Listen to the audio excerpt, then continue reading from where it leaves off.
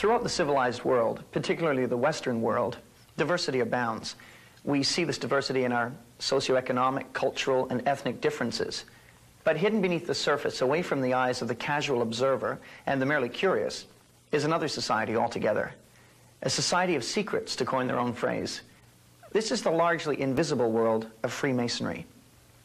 I'm Mike Mandel. For the next little while, we'll be examining the beliefs, teachings, and practices of Freemasonry. We'll be speaking with former Masons and reviewing actual Masonic literature to try to gain an objective view of this hidden fraternal order. Our conclusions may prove to be quite startling. But in order to make this material coherent, it's essential to begin with an understanding of what Freemasonry is. Freemasonry defines itself as being a system of morality. The basis of Freemasonry, which all Masons go through, is the Blue Lodge. The Blue Lodge being the first 3 degrees or levels of Freemasonry. Entered Apprentice, the 1st degree, Fellowcraft, the 2nd degree, and Master Mason, the 3rd degree. Most Masons never go beyond 3rd degree. Although if one chooses to go beyond the Blue Lodge, there are 2 routes that can be taken. One is the York Rite, and one is the Scottish Rite. Most Masons who decide to go past the Blue Lodge enter the Scottish Rite of Freemasonry. The Scottish Rite has 32 degrees. The 32nd can lead one into the Shriners, if one so chooses. The 33rd degree, which does exist, is largely honorary. Author Ian Taylor has extensively researched the origins of modern Freemasonry.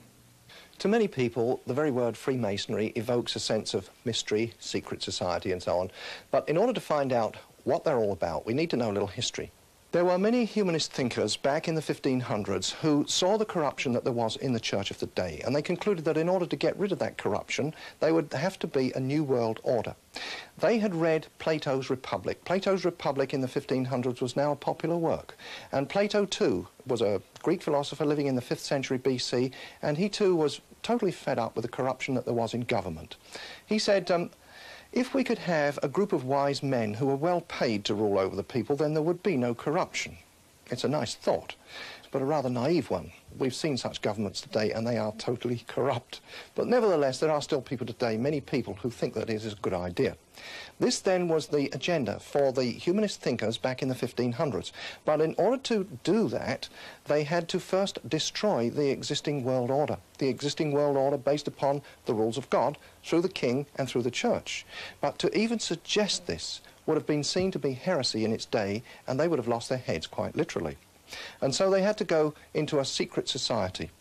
Now, the Freemasons in that day, these were craft masons.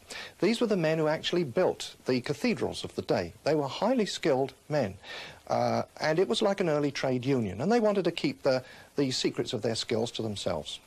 Good reasons for that. And so the humanist thinkers infiltrated into the craft Masonic lodges, and they then became the speculative Masons.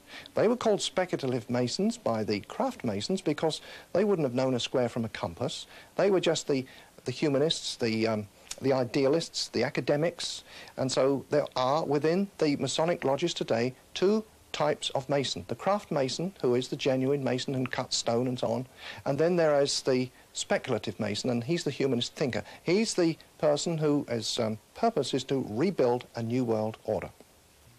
Author and lecturer Ron Carlson has dedicated 2 years to researching the subject of Freemasonry. Well, modern Masonry actually began in the year 1717 in England. The lodge was formed, and many of these things were developed after 1717 in England, and then came to America and Canada as people migrated to North America during those years, and is widely established here in North America. It's estimated close to 5 million men are involved in Freemasonry here in North America, perhaps 1 million in the Shriners. What is Masonry in the eyes of the Freemason? What does the Mason view it to be?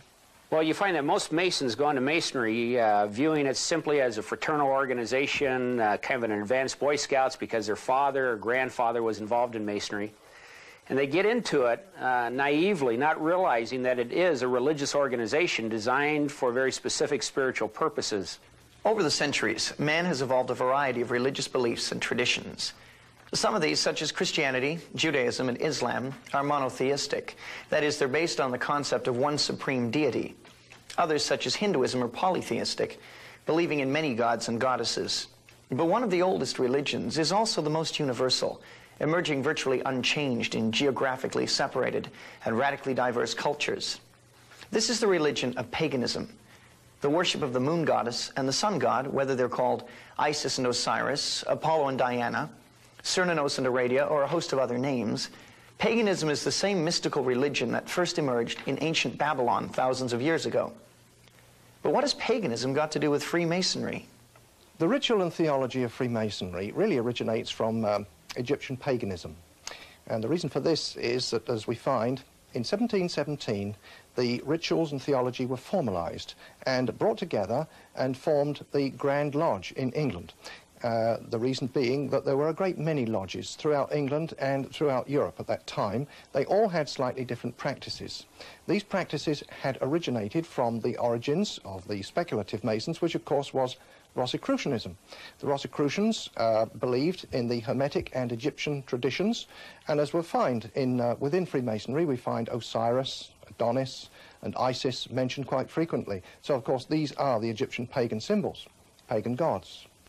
One of the rituals that was used in some of the lodges prior to 1717, and shortly after, in fact, was the ritual of the blood initiation rite. This was where the little finger was cut and blood was shed, and this was the new member doing that, making a blood covenant with the organization. What happens is when a Mason joins the lodge, he first enters into what is called the Blue Lodge. And the very first thing that every Mason is required to do is to go through a initiation ceremony. It's called the Entered Apprentice degree. And in that initiation ceremony, he will be stripped of much of his clothing, a blindfold will be placed over his eyes, a noose will be placed around his neck, and he will be brought to the door of the Masonic lodge. And there a person will greet him and usher him in, and there he will come before an altar. And every Mason stands before an altar, and there behind the altar is a man called the Worshipful Master of the Lodge.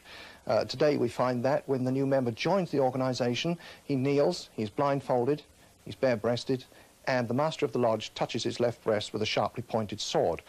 And they are then required, with this blindfold over their eyes, to take a blood oath, not to reveal the secrets of Masonry, or they will lose their life. Every Mason puts his thumb to his throat, and he swears a blood oath not to reveal the secrets of Masonry, or he'll have his throat cut from ear to ear, his bowels ripped open and given to the beasts of the field. And these pagan blood oaths are taken to swear them to secrecy, so they will not reveal the secrets of what they will learn as they progress through the Masonic Lodge. Now, most men will go into the Scottish Rite and progress on through 32 degrees, and in each one of those degrees, they give worship to different gods and deities, Egyptian gods, Persian gods, Greek gods, and they go through a series of rituals. Now, much of this is covered up by symbols and allegories, so that Masons, as they go through it, don't fully understand what they're doing. In the blue degrees, an initiate is initiated into the Egyptian trinity of the ancient mysteries of Egypt. And this Egyptian trinity is hidden from the initiate. He does not know at all what he is being initiated into. It's not even mentioned. But if they would read their authoritative books which explain the symbols and the allegories, it becomes very obvious what they're involved in. They're involved in pagan, idolatrous worship, much of it based upon the Kabbalah, which is the ancient Jewish book of the occult. It is based on Egyptian paganism and the worship of nature. Is really what it is. It is based on the worship of the male regenerative power, the female regenerative power, okay, and their product. Any historian will readily agree that paganism is and was essentially a nature religion. Its rituals were intentionally designed around the phases of the moon, the seasons and the vernal equinox, etc. Rituals were developed to encourage abundant crops, usually by seeking the blessing of the sun, the giver of warmth, and the counterbalance of the moon, the timepiece for planting and harvesting. From this duality of worship, the sun and moon, light and darkness, active and passive, male and female, paganism developed fertility rites based upon the sex act, and more specifically, the reproductive organs themselves. This is one of the reasons why Masons, when they enter the lodge, are are required to put on a white lambskin apron. Masons wear this white lambskin apron as a covering of what they ultimately believe is the Masonic deity, what they call the generating principle of life. You know, they wear the square and compass, and in the center is a G. You see it on the Masonic lodges where they have the square and compass with the G. Some Masons will tell you it means the geometric, the geometry of the universe, or it means God. Actually, their own books say it's the generating principle of life, that the compass or the square represents the female, and the compass coming down upon her represents the male that impregnates the female. And this generating principle, the male organ, is what brings immortality in life. You see, when they talk about immortality, they are talking about recreating life through the sexual act. And this is what they are covering with the white lambskin apron. This is why a woman can never be a Mason. She does not have the generating principle of life, which they proudly wear on their lapel as the square and compass and the G. Freemasonry uses Egyptian pagan symbols quite often, and we can see that. And one that comes to mind is the obelisk. The obelisk is a tall pillar in stone, tapered and square in section with a pyramidion on top, and that was used among the Egyptians as a resurrection symbol. And the idea was it was actually a phallic symbol. It stood tall and erect, and it was used to procreate, and one was resurrected through one's offspring, and that was the argument. Well, the same thing applies today, and we find that where Freemasons are buried, for instance, very often it'll be an obelisk that's used as a grave marker. Sir John A. Macdonald, first Prime Minister of Canada, or George Washington, first President of the United States. Their grave markers both contain obelisks, and sometimes even the obelisk will even contain the compass and square to indicate quite clearly where they're coming from. But can this really be true?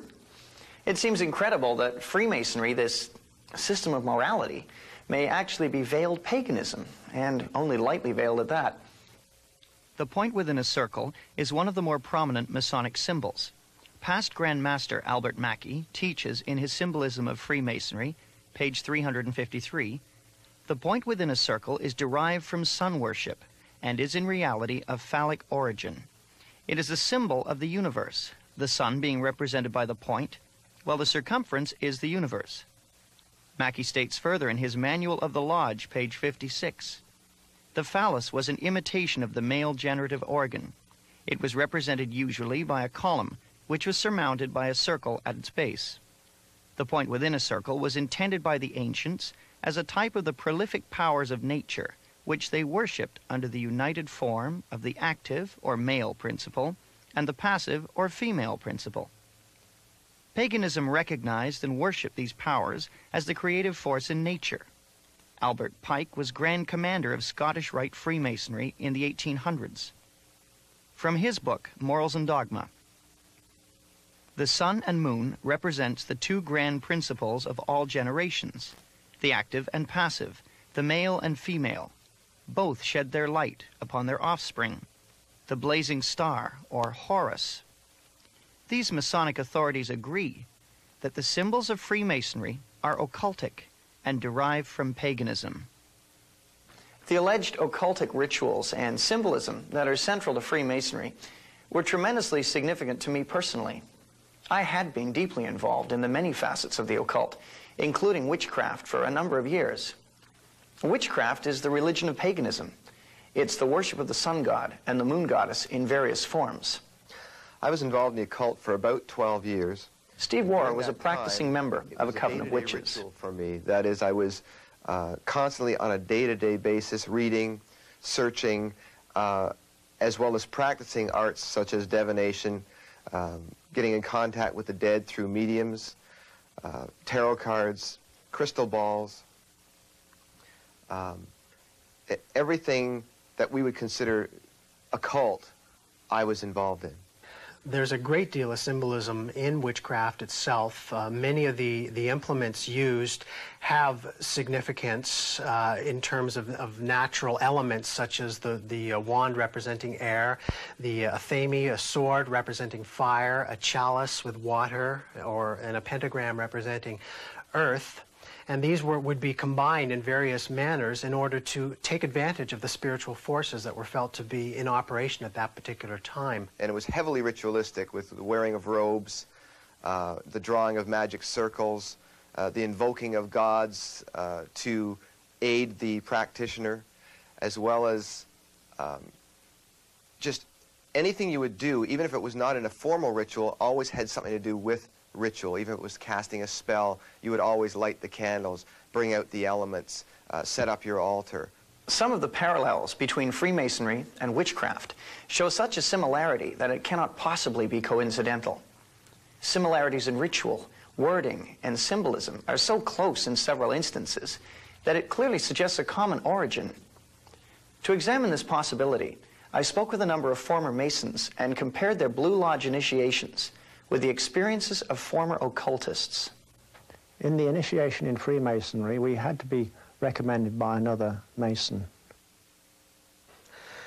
Well, in order to join witchcraft, you have to be first screened. You have to be recommended by somebody currently in witchcraft. Well, when I was initiated, I was blindfolded and bound by a rope, and on your bare chest was thrust the point of a spear.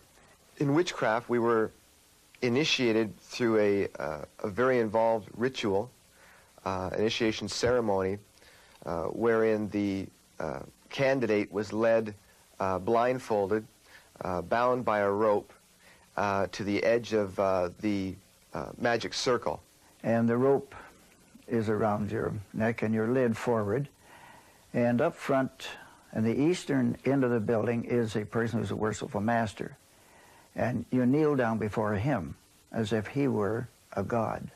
You were met by the high priest or high priestess at that time, usually with a sword to your chest. When I went to enter the lodge, a sharp object was put to my left breast. And I was warned that should I reveal any of the secrets of Freemasonry, to know what to expect. When you're presented before the high priest, a sword is held against your chest, and you actually take a blood oath, promising to remain faithful to the secrets of witchcraft. Well, when you are in the room, this blindfold is taken away from you, and this is a time when they say that you're coming from darkness into light.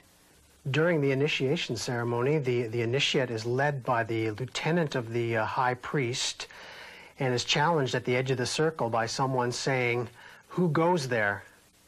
And the answer is, "One from the world of darkness." In Masonry, the prayers are ended with "So mote it be." Oh, and one of the other aspects of, or distinctives of the craft was that we would always end any spell or ritual where we released the power, this is where the power was released, with the word "So mote it be." I was intrigued to discover that witchcraft and Freemasonry had so much in common. However, in white witchcraft, followers dismiss the biblical concept of Lucifer. Freemasonry goes so far as to actually call Lucifer God. In the words of Sovereign Pontiff of Universal Freemasonry, Albert Pike, yes, Lucifer is God, and unfortunately, Adonai, the Hebrew God of the Bible, is also God. And the true and pure philosophical religion is the belief in Lucifer, the equal of Adonai. But Lucifer, God of light and God of good, is struggling for humanity against Adonai, the God of darkness and evil. Listen to the words of 33rd degree Mason Manly P. Hall. When the Mason learns that the key to the warrior on the block is the proper application of the dynamo living power, he has learned the mystery of his craft. The seething energies of Lucifer are in his hands, and before he may step onward and upward, he must prove his ability to properly apply this energy. Of the literally millions of Masons worldwide, how many of them are actually aware of the true meaning of the Masonic symbols? The answer is very few. Since most Masons never go past the 3rd degree of the Blue Lodge, the rank of Master Mason, the vast majority of them never discover what they're involved in. And they never will discover what Freemasonry is all about unless they venture into the higher levels of the Scottish Rite or the York Rite. In fact, they're not just ignorant, they're deliberately misled by their superiors in the lodge. In the words of Masonry's own authority, Albert Pike, The blue degrees are but the outer court or portico of the temple. Part of the symbols are displayed there to the initiate, but he is intentionally misled by false interpretations. It is not intended that he shall understand them, but it is intended that he shall imagine that he understands them. Many Masons go through the first 3 degrees, become a Master Mason, and they just quit there, thinking that this is just a nice fraternal organization. And they do not realize that their own leaders have consciously lied and deceived to them because they do not want them to know the true teachings of Masonry. I went in there with all good intentions, thinking I was entering into a fraternity that was really interested in helping people. But now I realize that in the lower echelons, in the lower degrees, you don't realize what's happening. Well, the meaning of the lodge and what it was about to me was a group of people who were out to help other people, and there were different things that you could see in the lodge. The people were close together. They were bound by something, and I thought it was a Christian organization. What made one think that the lodge was a Christian place was the fact that I found people who were members of the same church to which I belong, the Presbyterian Church in Canada, were members of the lodge, members in prominent positions in the lodge. And the fact that these members in their rituals used quotations from Scripture sort of doubly made one think that it was okay. They think that they are actually being initiated into a Christian organization.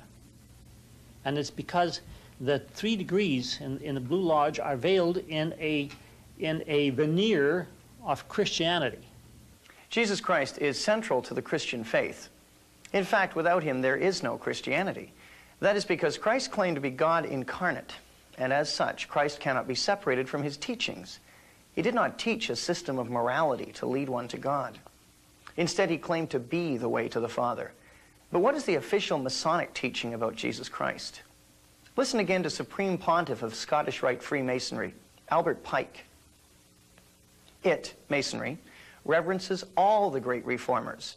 It sees in Moses, the lawgiver of the Jews, in Confucius and Zoroaster, in Jesus of Nazareth, and in the Arabian iconoclast, great teachers of morality and eminent reformers, if no more. In other words, Jesus Christ is reduced to being a great reformer, no different than Confucius or Zoroaster. But the Bible says plainly in Acts chapter 4, "Neither is there salvation in any other, for there is none other name under heaven given among men whereby we must be saved." The very essence of Christianity is man's inability to save himself. For this cause, God sent his only begotten Son to die on the cross and make atonement for us.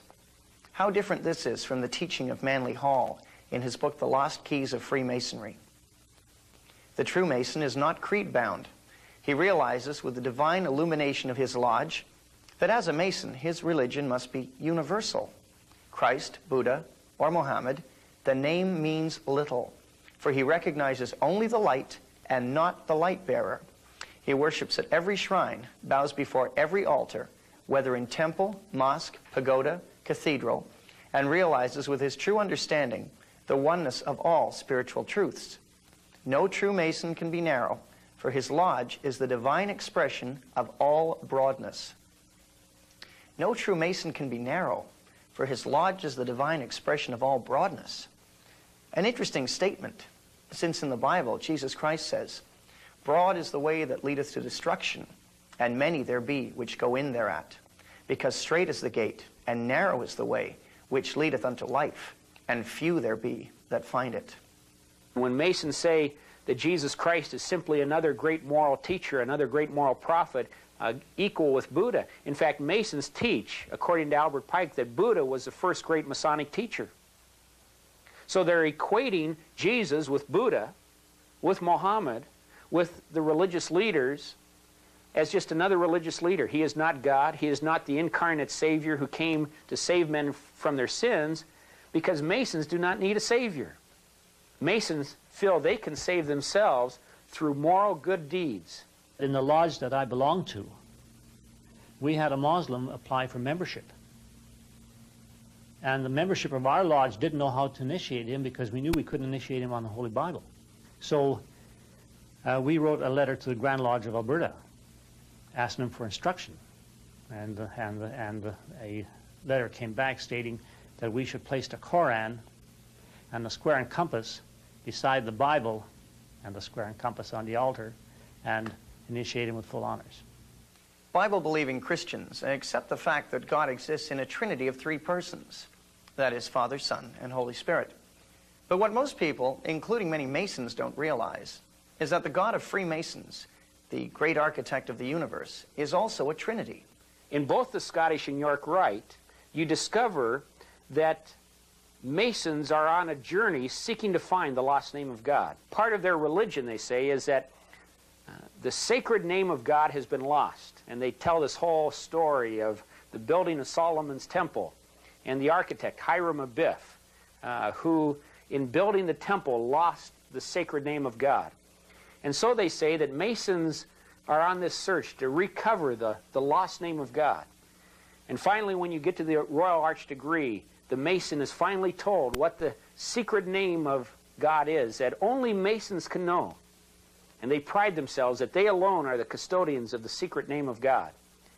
And that name can only be whispered among Masons by three Masons, each saying a syllable. The name is Jobulon. It is a combination of three words, Jehovah, Baal, and Osiris, the Egyptian sun god. Yah, Bel, On. Yah, Bel, On. Yah. And what a Mason is worshiping in the Masonic Lodge is a three-headed god made up of Jehovah, Baal, which was the fertility god of Baalbek in Lebanon, and Osiris, the Egyptian sun god, represented by the phallic symbol, the sexual worship in Egypt. And they have combined this into a three-headed monster and say that is the Masonic god they worship. Salvation to the Christian is based entirely upon the vicarious sacrifice of Jesus Christ on the cross. The Bible teaches that all have sinned and come short of the glory of God. It teaches that no matter how hard we work to be good, we can never attain to the standards of the sinless Almighty. But God gives the free gift of eternal life to those who believe in Jesus Christ and allow Him to pay for their sins on His cross. In the words of John 3:16, "For God so loved the world that He gave His only begotten Son, that whosoever believeth in Him should not perish, but have everlasting life." Salvation to the Mason is something entirely different. Masons are counting on their own good works, something that the Bible says cannot possibly save them. In fact, the Masonic Monitor teaches that God, the all-seeing eye, will reward men according to their works. The all-seeing eye pervades the inmost recesses of the human heart and will reward us according to our merits. In the 19th degree of the Scottish Rite, the Mason is told, "Masons who have given proof of their attachment to the statutes and rules of the order, which in the end will make them deserving of entering the celestial Jerusalem, or heaven." The 28th degree of the Scottish Rite states, "The true Mason raises himself by degrees till he reaches heaven." Masons believe that they can earn their salvation, and they can climb a ladder up to God they call the great architect of the universe. And that one day they'll stand before God, and God will usher them into heaven, not because of Jesus Christ, but because they were a good Mason and they did all of these good works. In fact, I was speaking to the head potentate of the shrine in Minneapolis, where I'm from. He called me up one day, and he had heard my tape on Masonry. He says, "How dare you say that Masonry is not Christian?" He says, "I'm a deacon in my church. I teach Sunday school in my church." He says, "I'm a good Christian." He says, "And I'm the head of the shrine. How can you say I'm not a Christian?" And I stopped and I asked him one question. I said, "Well, sir," I said, "if you were to die and stand before God tonight, and He should ask you, why should I let you into my heaven?" I said, "What would you say to Him?" I'll never forget, there was a silence for about 10, 15 seconds, and then he said to me, he said, "Well, I guess I would tell them I was a good Mason.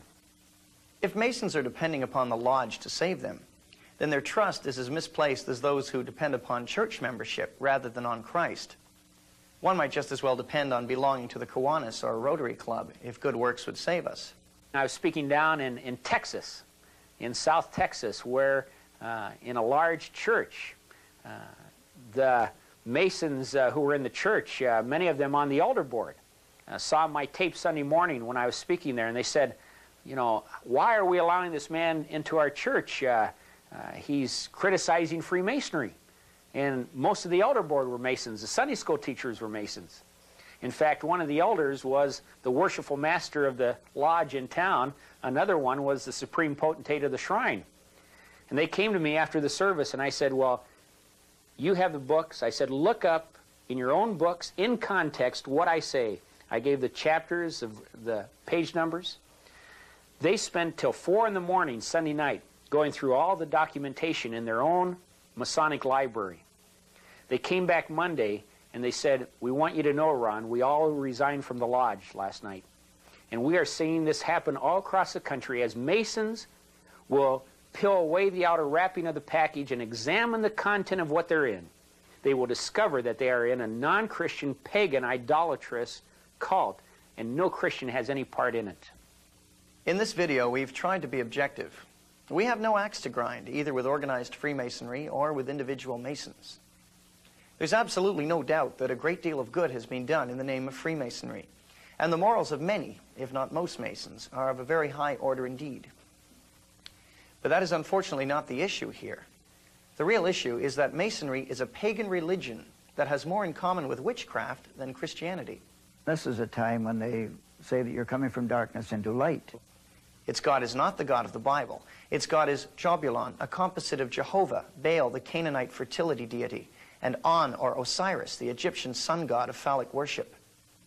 Its means of salvation is not the cross of Christ, but a system of morality and good works to endeavor to attain to the celestial lodge.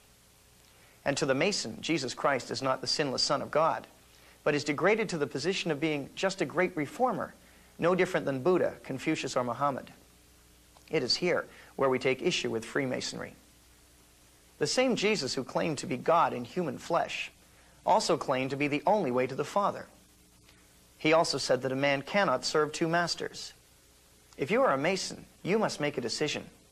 You cannot be a Christian and remain in the Masonic Lodge. Either let your sins be nailed to the cross of Jesus Christ, the Son of God, or try to pay for them yourself in the system of morality and good works. There are verses in the Bible that state that we should come out from among them, that darkness has no relationship with light. And also in the book of Proverbs it states that there is a way that seems right to a man, but it leads to death. And so therefore my advice is to walk away from it.